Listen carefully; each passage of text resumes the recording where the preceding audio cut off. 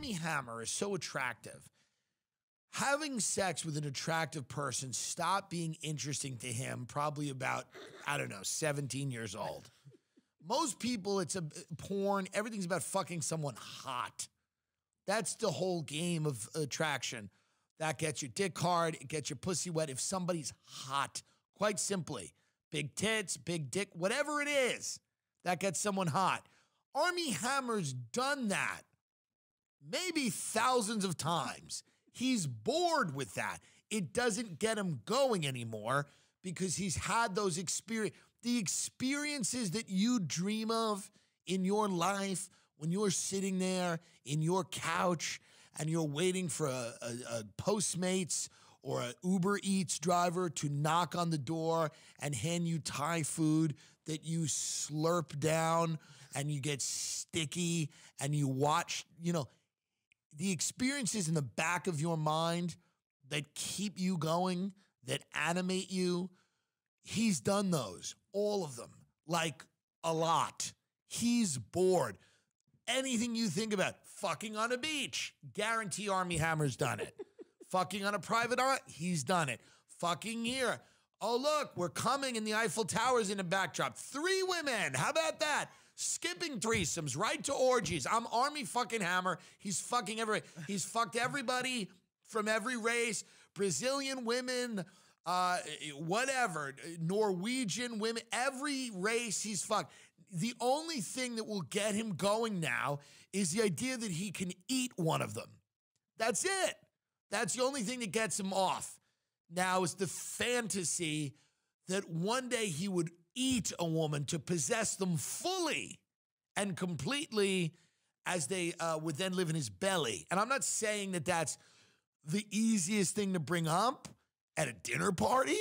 I don't envy Armie Hammer. I think it's not an easy fetish. But let's read some of these DMs he sent to people that are supposedly that bad. And then we'll look at his apology. Because I think he went down and he sold timeshares. And he's kind of like, he's been punished. I believe they also looked into the rape thing. They go, we don't know if that case is really. And again, I believe all people who pay me. So I don't know who's saying what and who's doing what. What I do know is that Armie Hammer was accused of rape. No good. But people have come out, I believe the authorities, and said, yeah, it's kind of you just live to obey and be my slave. I will own you. That's my soul, my brain, my spirit, my body. Now, by the way, it's fun if you want to have a little fun. You know when a Postmates driver contacts you and goes, I'm 7 minutes away?